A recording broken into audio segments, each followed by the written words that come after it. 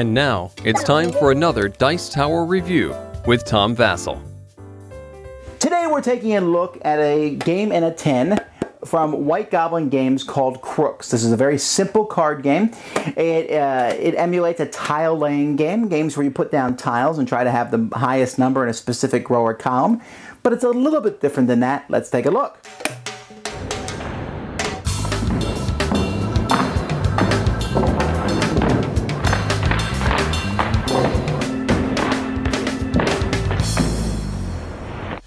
This game takes up a lot of table space, really. I mean, for a game that comes in a small tin, there's a lot going on. What you're going to do is you're going to put these locations that robberies can happen at from 2 to 9. 9 is the most valuable one. And then you'll put a card for each player's color here at the bottom, and there can be fewer than 4 players playing.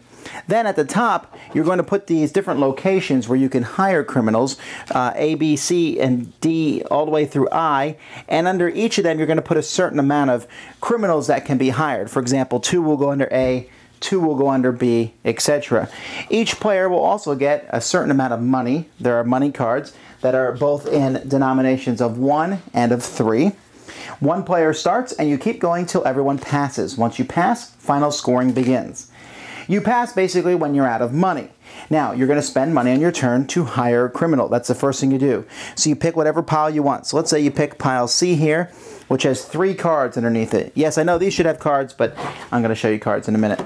You will then look at those 3 cards, and since it had 3 cards underneath it, you have to pay $3. You look underneath one of those, you take it, you put the other 2 back.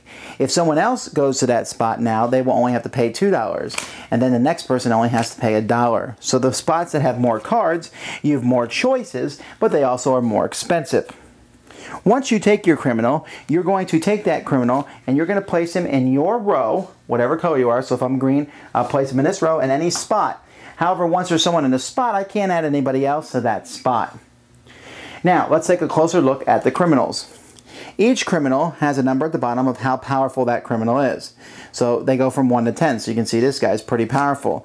Here's a lady who's a 6. Here's a guy who's a 5. Not as powerful as these two. However, this says 2 plus. That 2 plus is added to the value of this place. So instead of this one being worth 4 to rob, if I put them here, that would be worth 6 to rob.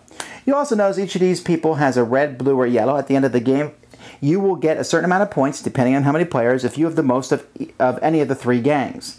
And some people are in multiple gangs. There's a lady who's in all 3 gangs. Well, other people have special abilities. Like when you play this person, you get $2. When you play this guy, you can kill somebody at the location that you're at. Pick someone else's card and they are gone. This person you can switch out with somebody. Also notice he has a -2. When you put him at a spot, that spot's value will go down. This guy's an accomplice. He's -1 from the spot he goes to, and he's only a 3, but you can put him where you have somebody else. So if I have a 9 here, I can put my accomplice there with him, and now I have 12 at that spot. And then finally you have the Godfather guy here. He's a 10. He's the only 10 in the deck, and you can only take him if he's the last guy in a pile, which is very interesting because you can, once people know he's in a pile, they will try to get other people to pick from that pile. It's a very interesting concept. At the end of the game, you're going to score, and you're going to look in each column. So in this column, this guy's a 9. He wins, so he gets the 4 points. Although it's +2, 6, -1, so it's actually worth 5 points he'll get. And you will just do that for each column. If there's a tie, they will split the points, and the person who has the most points is the winner. Don't forget the points for having the most people of a specific gang. Crooks is a good little game. I actually liked it quite a bit. One of the things I found interesting and fascinating was the getting of crooks. It's a very simple game. Buy a crook, place a crook. Buy a crook, place a crook. You should be able to place only 9, although you could place more, but you'll likely run out of money before that. So it's a really quick game on here. It says 10 to 20 minutes on here, and that's very accurate. And I like games that are very quick sometimes. There's something to do in between other games or while you're waiting. It would be probably nicer if it was more than 4 players, but it might get too bogged down. As it is, with 2 players, it's not as interesting, but with 4, it is a lot of fun.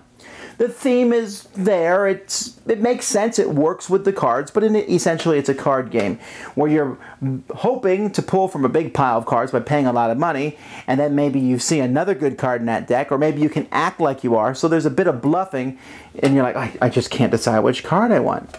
Someone else says, maybe I want to go in that one later on and grab a card, and then sucker, it's all garbage. But none of the gangsters are really garbage, and it's that back and forth thing. There's interaction for sure, as you can play the guys who shoot other gangsters and kill them, so there's that aspect of the game. But for the most part, it's very simple. You take a card, where am I going to lay it? Sure, I want those 9 points, that's the biggest one, but someone might play a card that it makes it only worth 6 points. So where do I place my cards? In the end, luck plays a much higher role in this game than you might think. Maybe not luck, but complete and utter chaos mixed with a bit of luck, because you really don't know who you're going to find at first when you go out there. But because it's so short, it works, it's fun, it's certainly a game I enjoyed, and if you like card games, tile-laying games in a sense, there's a lot of times I play those games, and I'll review a couple of those next week actually, which seem like they can go on forever. This one's fast, very fast. It's like a simplified Kingdoms, but even faster than that, and that's not a bad thing. Crooks. Thanks so much for watching the Dice Tower videos.